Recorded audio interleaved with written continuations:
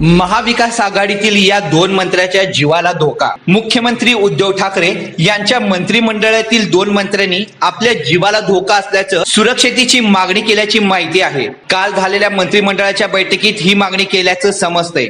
राष्ट्रवादीचे नेते आणि गृहनिर्माण मंत्री जितेंद्र आव्हाड आणि काँग्रेसचे नेते मदत व पुनर्वसन मंत्री विजय वडेट्टीवार या दोन नेत्यांनी ही मागणी केल्याची शक्यता आहे। यावर मुख्यमंत्री उद्धव ठाकरे यांनी सुरक्षेचा आढावा घेऊन निर्णय घेणार असल्याचं म्हटलं असल्याचं समजत आहे।